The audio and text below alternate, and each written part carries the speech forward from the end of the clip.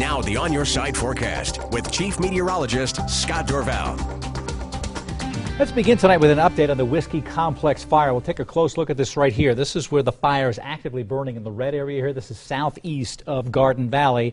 You see it's south of Highway 21, south of the river, the very high terrain, very complex terrain. We've been told that firefighters are not fighting the fire at night because it is just too difficult to do that. I want to zoom in and show south on the south side of the fire here. This is Placerville, and on the bottom side of this different colored square here, this is Pioneerville, a small town. The fire is less than 3 miles from there, and getting word now in the last 30 minutes about 10 homes have been forced to evacuate near Pioneerville, and so we'll keep you updated on that tomorrow morning, keeping you posted. And the smoke from that fire is now tracking from, instead of going northwest to southeast, it is actually tracking right towards Ada County. In fact, it's over Ada County now, and as the temperatures drop, that smoke will then just filter down Highway 21 and cover much of northern Ada County tomorrow morning. Again, we'll have smoke from there. Plus, we've got smoke from a much larger fire to the west. You see the size of the Whiskey Creek fire. Take a look at this fire that's burning here in eastern Oregon. This smoke is now going to our south, but over the next couple days, it is going to start to track in our direction. I will keep you updated on that.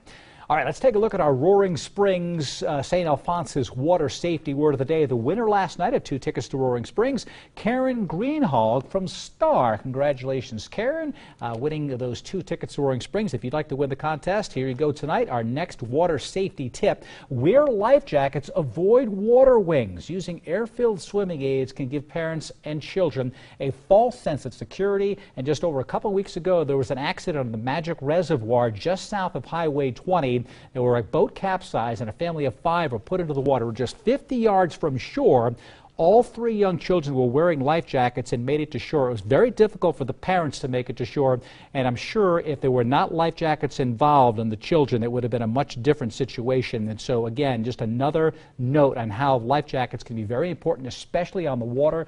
Wear Coast Guard approved life jackets all the time. And the water safety word of the day is life jackets. You can go to Idaho on your side, go on the top bar and click on contest, enter that in, your chance to win 2 tickets to Roaring Springs. Now let's take a look at the time lapses. This was this morning. Notice the Boise front is visible, but I'm going to put this into motion, and this is this morning. Watch the smoke just fill right into the Treasure Valley, and you see the foothills, as we mentioned earlier, just disappear, gone for a while. Now during the afternoon, we broke out of some of the smoke, but here's the afternoon time lapse showing what's streaming above the mountains. Look at the darker, what looks like cloud cover. That is the smoke that was coming in just before the sunset. And to the west, the sun was shining here, but then there's that fire to the west in Oregon. Watch the sun disappear behind the smoke right there. That was the fire to the west. So the situation is definitely a smoky one, and so there's a good chance for smoke tomorrow morning. Right now we're sitting at 87 degrees. View from the village at Meridian. A comfortable night tonight, but again, the smoke around. I do want to mention the forecast in Star. The Star Quilt Show gets underway Friday.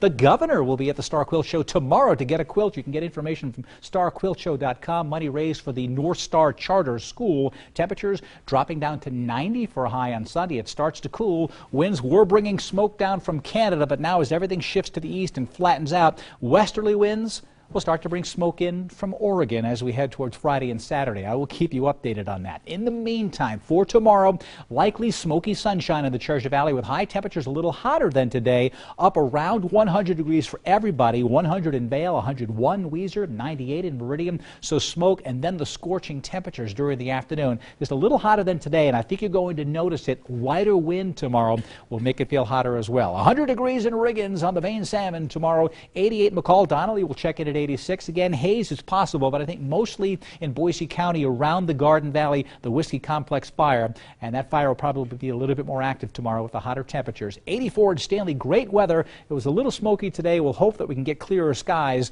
but as those winds shift to the west, Stanley Sun Valley will probably get more smoke from the fire on Garden Valley as long as that fire is there.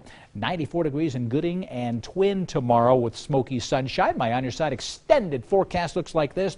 We do have a bit of a drop in temperature as we go to the weekend. Only 90 on Sunday. It may become mostly cloudy at times, or at least partly cloudy, with a slight chance for mountain thunderstorms developing, which keeps it cool, but then the lightning threat could come in Sunday night and Monday, and so more fires. This is that critical time of year, and lightning is the critical element. Yeah. We're surrounded. Coming up next on today's 6 on Your Side, hundreds are dead after the latest exchange of missiles along the Gaza Strip. Can a ceasefire agreement even be reached?